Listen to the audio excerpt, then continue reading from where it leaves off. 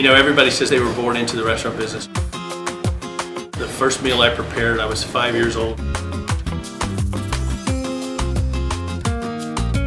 Hi, I'm John Warren. I'm the owner of the Anna Maria Oyster Bar in Bradenton, Florida. I just really enjoyed being in the kitchen.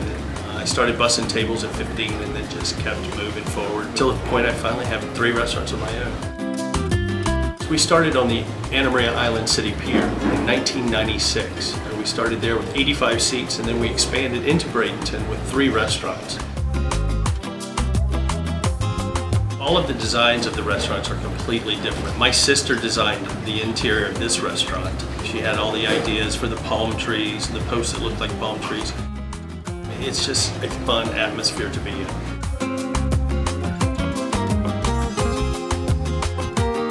We have people that eat with us 3, 4, 5 times a week.